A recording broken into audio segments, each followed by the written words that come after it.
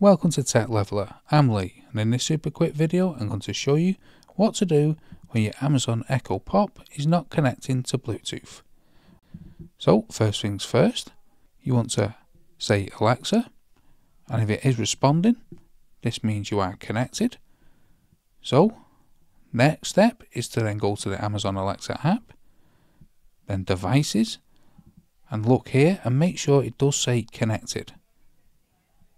Select it, then press connect here and see if it goes into Bluetooth pairing mode and finds any Bluetooth connections.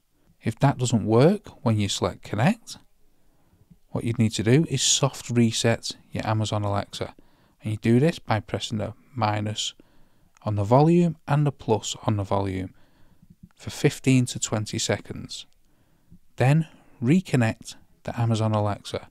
Then hopefully when you try to connect any Bluetooth connections again, it should work perfectly.